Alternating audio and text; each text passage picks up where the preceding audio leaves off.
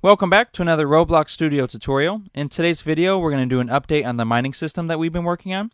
So what I'm going to do is I'm going to show you the new things that I've added to it, and then we can take a look at the scripts. So the first thing I changed was giving the player a set number of swings before the tool breaks. So every time the player's tool hits the rock, it reduces the transparency a little bit, and then after a while, the tool will break. Okay, so there we go, our tool is broken. The next thing I changed was moving the resources from the leader stats over here to a side menu. So let's go around and collect our materials. And you can see on the side there, it keeps track of what materials I have. We can still go over to the green pad to sell our materials. And now it appears as money over here in the leader stats. I also added a simple shop system that allows you to buy a new tool by clicking on the buy button here. And then once you have your new tool, then you can go back to mining. Alright, so let's go ahead and dive in and see how we can do this in Roblox Studio.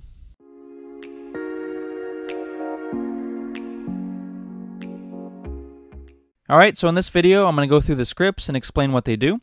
I'm also going to have all the scripts linked in the description so that you don't have to try to copy it down while you're trying to understand what's going on. So let's go ahead and get started, and we're going to start by taking a look at the script that's underneath the tool. So this is a script that's underneath our mining tool here. So the main purpose of this script is to produce a resource whenever the tool strikes the rock. To get the tool to break after a certain number of swings, I defined a variable called swings left, and I set it equal to 10. And 10 would be the amount of swings the player gets before the tool breaks. And then every time the tool strikes the rock, what I'm going to do is subtract 1 from that variable, and also reduce the transparency by adding some small amount to it.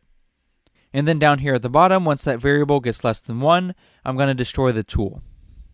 This section right here is what produces the resource, and down here at the bottom, this is what produces that swing animation. If you want a more detailed explanation of these, I'll have a video linked in the description. The next thing we're going to take a look at is how to move the resources from the leader stats over to a side menu over here. Let's go ahead and start by taking a look at how to set up that side menu.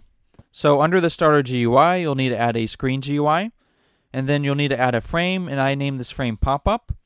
Inside of this frame is going to be different labels for the different resources. And then this is the local script that controls the pop-up menu. This is a very simple script. All it's doing is whenever the player clicks on the button, it's going to either open it or close it. I also have a video on this, which I'll link in the description if you want to learn more about this. Next, we're going to take a look under Server Script Service. So before, this is where we set up the leader stats to keep track of all the different resources. Now, all it's going to keep track of is the money up in the top right-hand corner. What we're doing different this time with the resources is instead of setting the parent to leader stats, we're going to set it equal to player. So all these resources will still be linked to the player, but they just won't show up in the leader stats.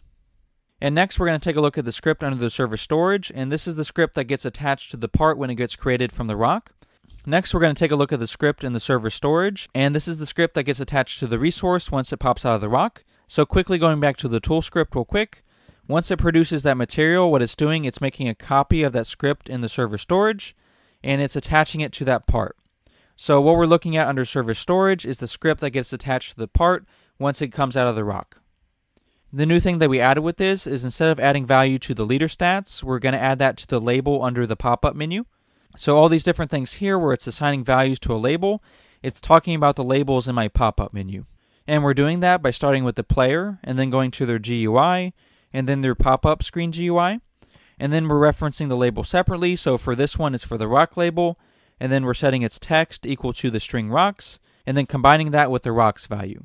This rocks value here will be an int value that gets assigned when the player joins the game, and that comes from the script under the server script service. So when the player joins the game, it's getting all these new int values, and then over here on this script is where we're changing those values. Next, let's go ahead and take a look at the shop system.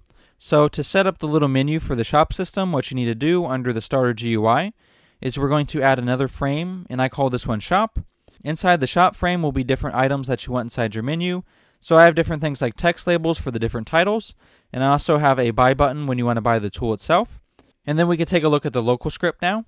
So inside this local script here, these two functions control the opening and closing of the menu, and I have a separate video on how to do that, which will also be linked in the description. And finally down here, this function triggers a remote event, which gets handled by a script under the server script service. And what this script is doing, it's taking a look at the player's current money, and it's seeing if the current money is greater than the tool price, which basically means the player has enough money to buy the tool. And if the player has enough money to buy the tool, then it's going to subtract the price of the tool and then give the player the tool. So I know I went kind of quick on this video, and it was meant to just be an overview of the new things that I added to it. If you guys want more detail on anything in particular in this video, just leave a comment and I can make a separate video on that. Like I said before, I have a video already on how to set up the side menu here and also the shop menu. But if you guys have any other questions or you want me to do another video on any particular topic in this video, go ahead and leave a comment and I'll be glad to do that. This is going to be the end of the video. I hope you enjoyed, and stay tuned for the next one.